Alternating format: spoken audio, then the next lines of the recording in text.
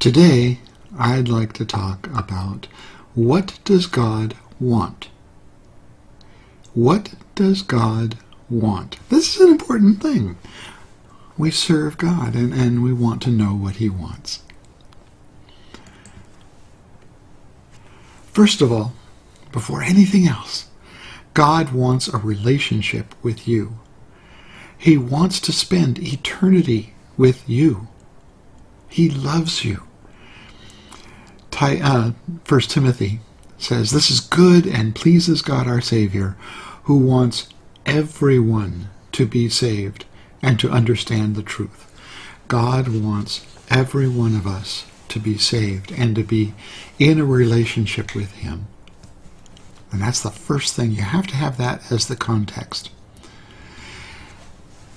Next, we have Micah 6:8. "Know, O people, the Lord has told you what is good, and this is what He requires of you: to do what is right, to love mercy, and to walk humbly with your God." The first one, doing what is right, we learn. We learn over time. We learn what is good and right and wonderful. The second one, love mercy. There's two big words, grace and mercy. Grace is getting something that you don't deserve, like an unexpected gift. Mercy is not getting something you do deserve. So mercy is when punishment that should be given is not given. And God wants us to love mercy. In other words, to love the thought of someone not receiving punishment that maybe they deserve. And finally, walk humbly with your God. Walking, knowing that He is God and we are not ordering Him around, but walking alongside and walking humbly with Him. Jesus, when He was asked what the two greatest commandments were, said that the first one was to love God with all of your heart and your soul and your mind and your strength. Wow. To love God with all of that. For us to be able to have that relationship with God, to love Him even as He loves us. And next is to love your neighbor as yourself. Those people around you, the people that you're with, your family, your neighbors, your friends, love them, even as you love yourself. In other words, think of them as important, consider what they need and what they want, and love them even as you love yourself, even as you would consider what you want and consider what you need. Next, at the end of 1 Thessalonians, Paul is writing a letter, and I can see the scribe sitting next to him. I can see the guy going, "Okay, Paul, here we go. Oh, Paul, we're running out of parchment. We're running, on this scroll.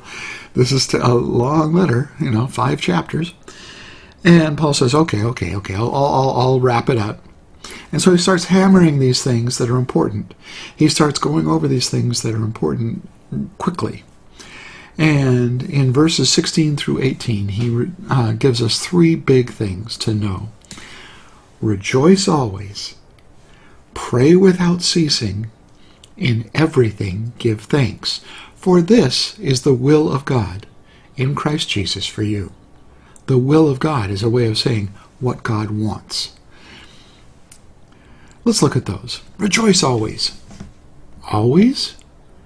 Excuse me. There can be some hard times. There can be times we may not feel like rejoicing. In Nehemiah tells the people, the joy of the Lord is your strength. The joy of the Lord is different than just temporary light happiness. The joy of the Lord is a choice. It is something that we can say, okay, I understand the role of God. I understand that He loves me. I understand that He has the power. I understand that He has the knowledge. That's cool. And I can rejoice, even in a bad circumstance. In Habakkuk, interesting book name, say that 10 times quickly, is an interesting passage starting at 3:17. Even though the fig trees have no blossoms and there is no grapes on the vine, even though the olive crop fails and the fields lie empty and barren, even though the flocks die in the fields and the cattle barns are empty. Wow, that's a bad time. That's like starvation time. That's time when you don't have what you need. Habakkuk 3:18, yet I will rejoice in the Lord. I will be joyful in the God of my salvation. 19, the sovereign Lord is my strength. He makes me as sure-footed as a deer, able to tread upon the heights. The joy of the Lord, we can choose to say, okay, I don't feel like it, but I'm going to choose to trust God and to put my trust in Him and rejoice in Him. I'm going to get that right perspective. Next, it says, pray without ceasing. Now, prayer is just talking with God. It's a conversation that goes both ways. And there's lots of different ways to pray. There's praying out loud. There's praying alone. There's praying with a group. And God promises a special thing when we pray with each other. But when we talk about without ceasing, that's a little hard. But we have to remember God hears our thoughts. And so it's kind of a matter of knowing that God is right here. That God is right here with us. He's not somewhere else. He's right alongside us all the time. We know that God is always with us. Knowing that God is always with us lets us just include Him in what we are doing. Talk to Him in our thoughts. Oh, Lord, thanks. That was awesome. Father, I'm struggling with this. Various quiet prayers, just instant little things, recognizing that God is with you, acknowledging His presence, knowing and understanding that presence of God, and walking in it. And finally, in everything give thanks. Again, everything? Yeah. All means all, and that's all it means. Everything. Even things that we don't understand. I've had some circumstances in my life that I sure didn't understand at the time. Some of them I look back now, and I can see what God is doing.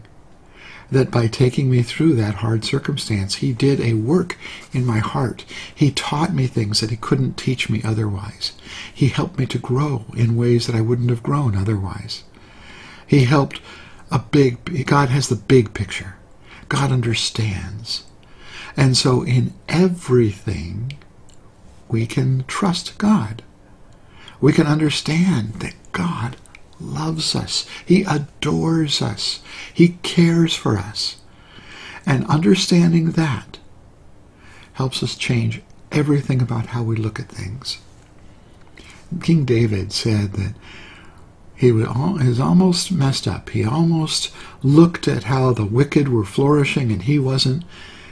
And he almost slipped and fell. And then he came into the house of the Lord. He put himself in the place of God and recognized that in this place, in God's kingdom where God rules, He is in control. And we can give thanks for everything. Even things we don't like, even things we don't understand. We can give thanks in everything. Praise God. So I pray for this for you today, that you indeed will be able to rejoice always, pray without ceasing, and in everything give thanks.